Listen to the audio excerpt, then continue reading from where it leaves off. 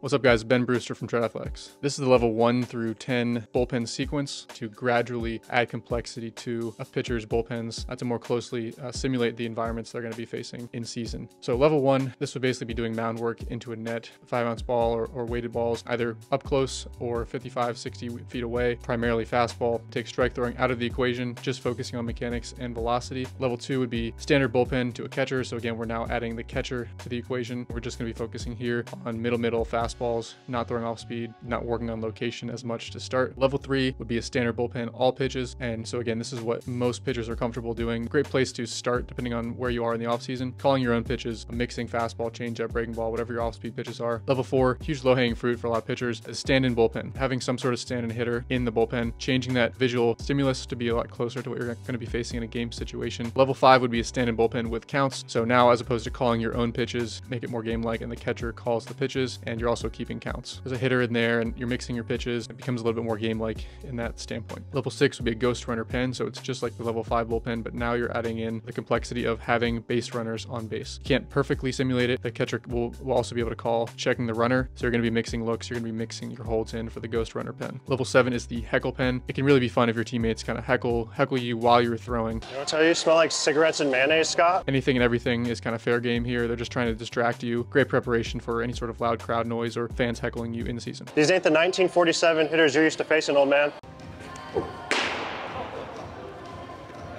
I have nothing to say. That was good. That was a good pitch. Level 8 would be the consequence or streak bullpen. You would have a prescribed number of innings that you would be throwing. Maybe it's 1, 2, or 3 innings, in sequences of trying to get 3 outs, as opposed to a certain number of pitches for your bullpen. However, you have to stop the inning if you surrender a walk or if you get 3 strikeouts. Level 9 would be live batting practice. Starting to get more game specific here, keeping counts, mixing your pitches, mixing windup, stretch, and slide step if you have it. Level 10, inner squad. Now we're contending with, fielders. We're contending with game situation. We're contending with real runners in a true game scenario outside of the obvious, real game versus kind of an inner squad game. So level 11 would be finding a way to add a little bit of pressure to the inner squad. Start with a runner on second base, or you could start every hitter with a 1-0 count. Or again, you could have your teammates heckle and distract you from the stands while you're trying to execute pitches. Just trying to figure out ways to better prepare pitchers for the stress and the game-like environment that they're going to be facing in season versus just cruising year-round in level 3 bullpens and really not getting as much out of those bullpens as they could. So hopefully you guys got something out of that video. Again, this is just the tip of the iceberg. There's a ton of ways to make